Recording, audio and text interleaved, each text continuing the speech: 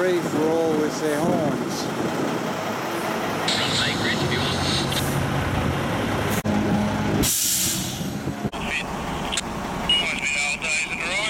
They're talking about driving two abreast now. It's all a bit of a traffic jam.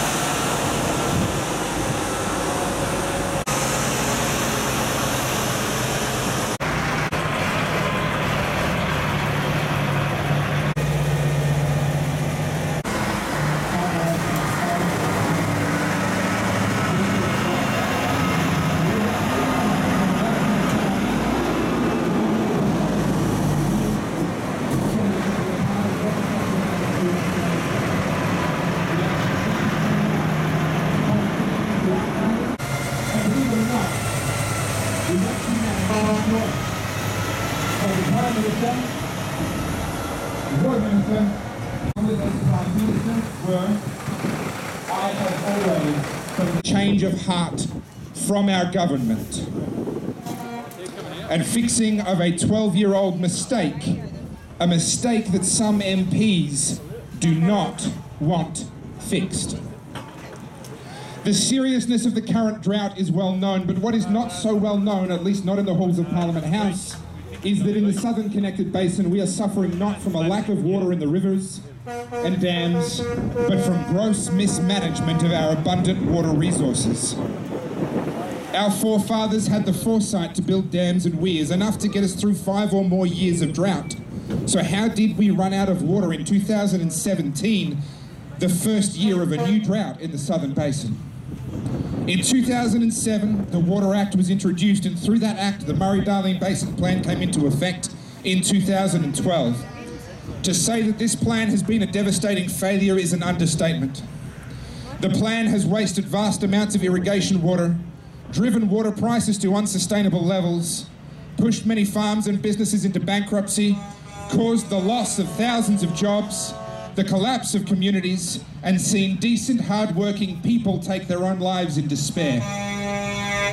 Farmers are forced to watch a full river run by, see billions of litres of water used to water wetlands during a drought when they would naturally be dry, and know that billions more litres of water are flowing out to sea, all while they have little to no allocation from the water rights that they've invested in. Farmers are forced to watch their crops die or sell their herds with decades of irreplaceable breeding to the slaughterhouse, simply because they cannot afford to feed and water them. If you doubt that something is very wrong with the water management in the Southern Basin, take this simple example. In 2016, the Murray River experienced extensive and damaging flooding. The river was not full, it was overflowing. Yet in 2016, general security water licence holders in the New South Wales Murray received just 60% allocation of water. The fact that farmers cannot even get a full allocation during a flood makes a mockery of the concept of a water right and shows beyond doubt that something is very broken. Since 2016, many farmers have had little to no allocation, but they must continue to pay their bills, their debts, or even their delivery charges on water they aren't receiving. This cannot go on. Our farmers, our towns, our people are on their knees. We are here today because we believe this unfolding disaster is being dismissed and minimised by members of your government. The very people you trust to keep you informed on matters like this have let you down, and us, by failing to acknowledge the seriousness of our plight and by pressing on with the Murray-Darling Basin Plan despite the overwhelming evidence of its failure.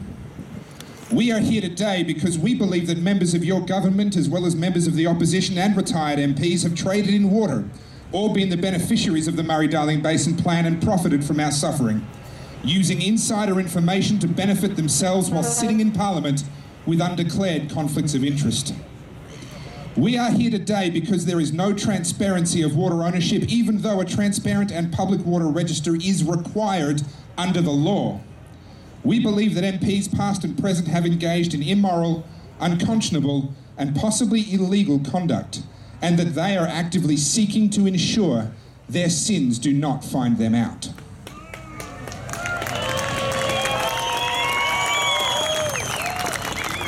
We are here today because we believe that you would never willingly preside over the destruction of Australia's food bowl, nor would you knowingly keep MPs who have acted in bad faith inside your government.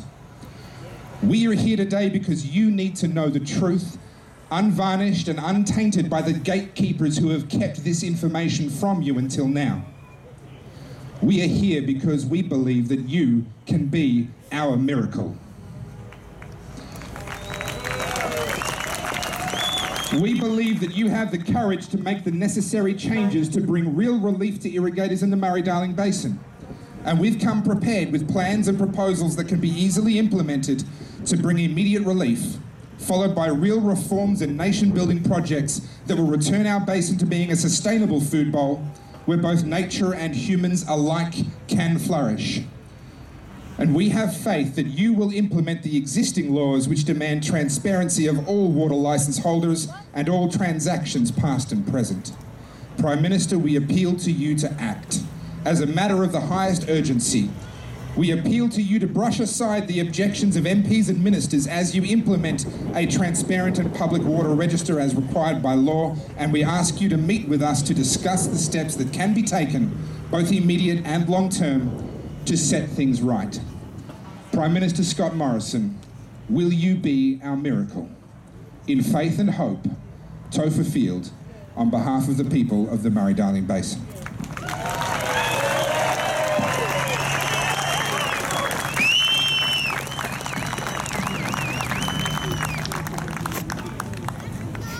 Little Brad, you've said enough. You pipe down.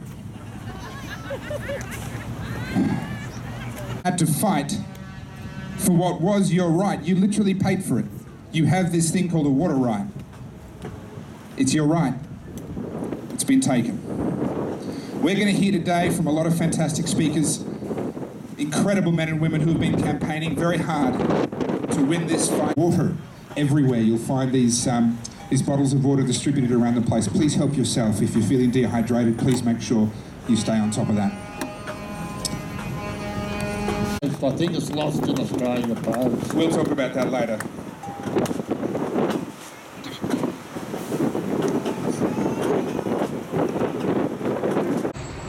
We're in Canberra, and we didn't come for a haircut. Thanks so much for coming, for making the effort. I know you've travelled from all over Victoria and the length and the breadth of the Murray River, Mildura to Albury, the Bidgie and beyond. And all these trucks that made the effort from all those towns to come up here and make a scene to force these blokes to the table. Give yourselves a clap. To attract the attention to Johnny Barilaro and Melinda Pavey, who invited us up to Sydney, and we had a good hard long chat with them, and we explained the problems and we gave them some solutions, and they've since told Little Proud he can stick his plan. They're going to leave, and I hope to Christ they stick to it.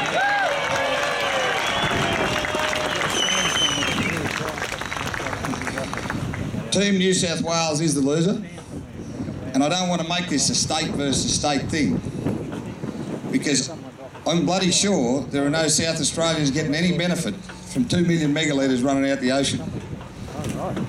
But we're missing out on about $6 billion worth of productivity, and I cannot for the life of me believe why any government on this planet would support that sort of policy, threaten food security, and make your life miserable for no gain.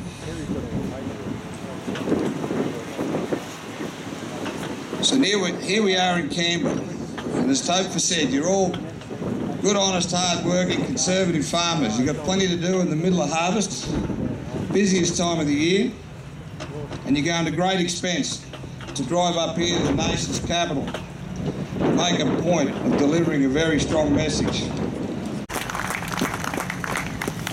I had to away from you people and waste it under the guise of environmental flows, which it's not, because as we all know, it's damaging those beautiful forests that we love and care about. Yep. Flooding those forests for 6 months of the year, killing those trees, silting up those rivers, eroding trees, killing our native fish, killing our crayfish, and the only claim to fame is breeding shitloads of carp. No more. That's it, no more. Not me, not you, not ever anymore. Not as long as we live. One thing I do want to say, and I'm not trying to wind anyone up, I want you to be respectful. We will behave today. They've tried to make us out to be thugs and bullies. They've done everything to discredit us. My wife, my children, and my granddaughter was here, are out in the crowd, and I don't want anybody to threaten them or endanger them anytime, anywhere, and that goes for these morons in that building. We're not a pocket of whinging rebels. We're not a minority of sooks from the south. We are thousands strong, and we represent and speak for thousands more at home. We're farmers that just want to grow food. We don't damage the environment, and we're entitled to a life, and we're here to demand those rights back. I cannot believe and will never accept such stupidity to take so much water out of production and waste it out to sea by absolute mismanagement and cause an estimated $15 billion between the three valleys of Murrumbidgee, Murray and the Goulburn. I was just reading it on the internet, and the best banner I've seen said that there are 7.5 billion people in the world. 200 million of them can feed themselves, the rest of them need farmers. They wanted more subsidies. We have none. They wanted more respect. We have none of that either. And they want a bigger margin. We don't have much of that. My coach used to always say, don't ever push a loyal person to the stage where they no longer give a shit. It doesn't end well. Look at that. Look at that. I can see too. But I think it's pretty appropriate. When the highway starts, straight as a spear through the dry red heart. And it's a long, long way from the city of the sea. This is a woman that you do not want to find yourself on the wrong side of. She knows what she believes and she's unafraid to stand for it. The good news is she's out there standing for you.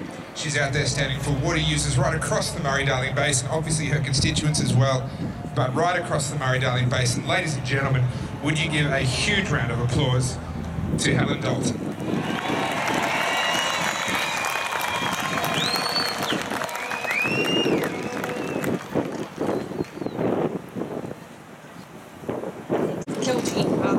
Talk about how farmers needed to behave better and not to be so aggressive.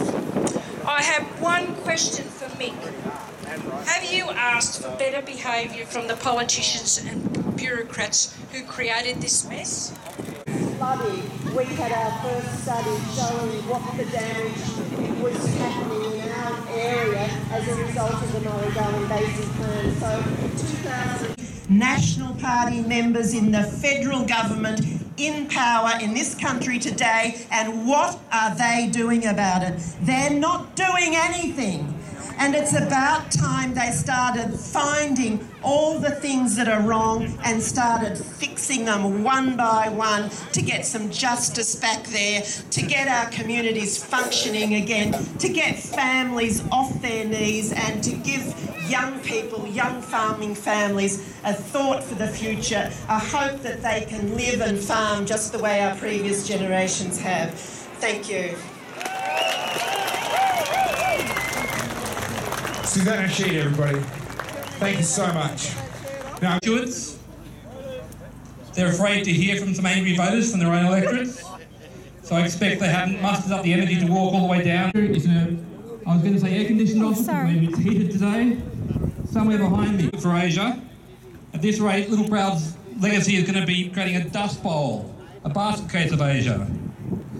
I don't know who he thinks he represents, the Water Evaporation Society, the Lower Lakes frogs and toads, the South Australian freshwater boating enthusiasts. Even though we've had 2 years of drought, there's plenty of water in the rivers. Millions of litres are flowing past us every day for no purpose. What's the point of having any infrastructure for water if we don't provide water to the people who need it?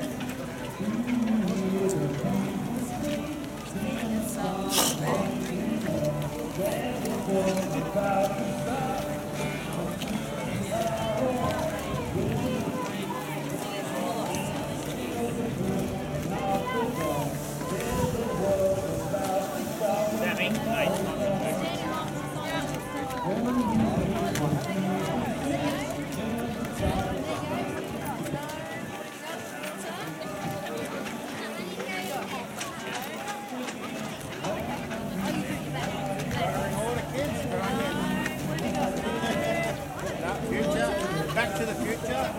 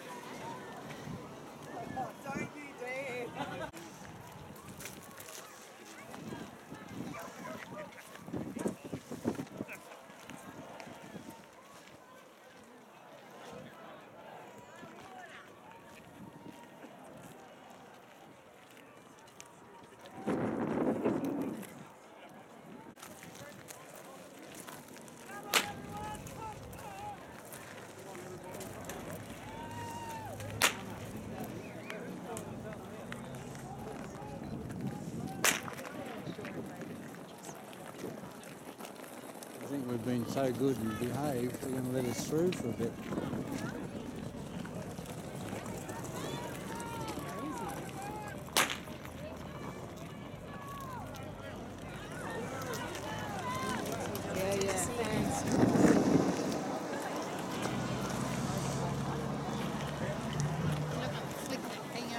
That's why I was walking here by myself. So,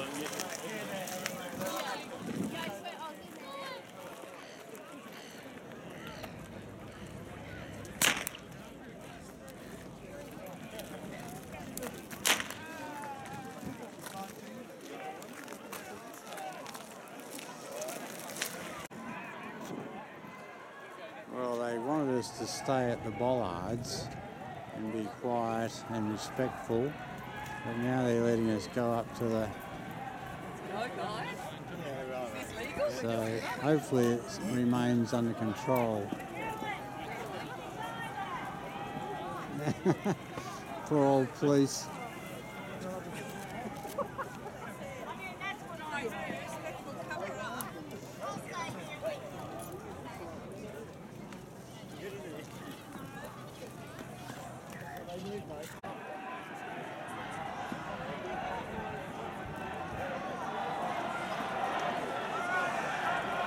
It's getting noisy now.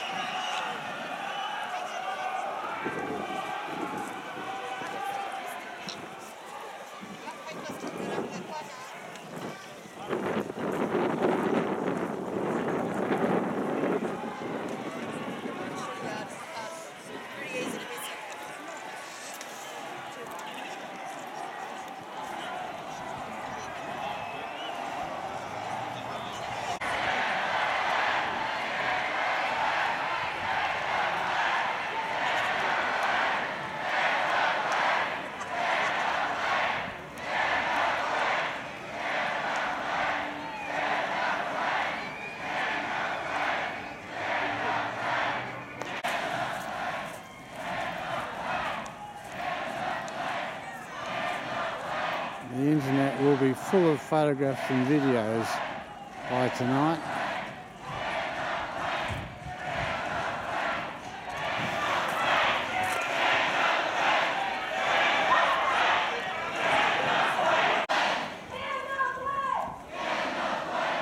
Well, I'll have to can the video. I'm running out of battery now. So that's about it, folks.